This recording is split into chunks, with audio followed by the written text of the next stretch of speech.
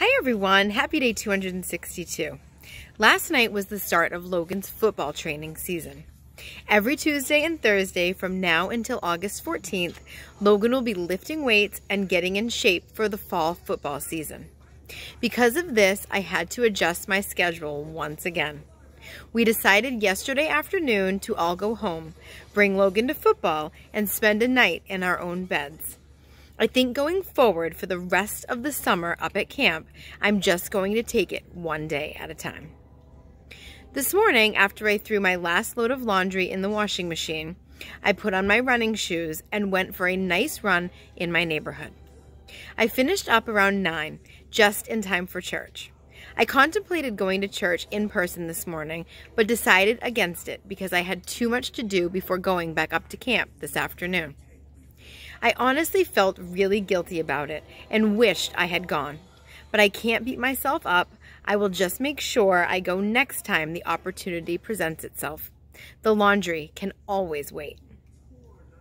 I finished up saying the rosary and my last loop about 9 o'clock, just in time for Mass. So I grabbed my phone and decided to listen to it while doing a cool-down walk around my neighborhood. In the gospel today, we hear Jesus telling the disciples to not be showy in their good deeds. Take care to not perform righteous deeds in order that people may see them. Do not blow a trumpet before you.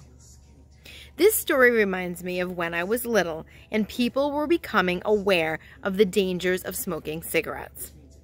I was at the hospital once with my mom, and on the wall they had a picture of a healthy, smoke-free lung and a picture of a lung after years of smoke damage. The healthy one was pink, and the damaged one was black. I remember thinking that if everyone knew this, then they would never smoke again. So I made it my 8-year-old mission to tell every smoker I came in contact with that they had black lungs. My mother very quickly silenced my trumpet. The same thing happened when I first got sober and came to know Christ. I felt like I had found the answer to life, and I assumed that if everyone knew about Jesus, they would feel the same. But that wasn't the case.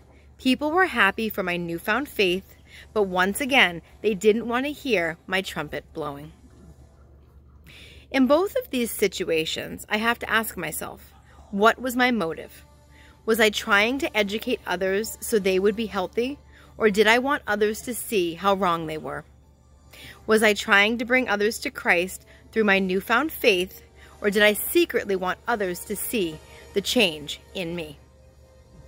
I hope all of you out there have a blessed day 262. Please know that I am praying for you always, and I will see you again tomorrow at camp.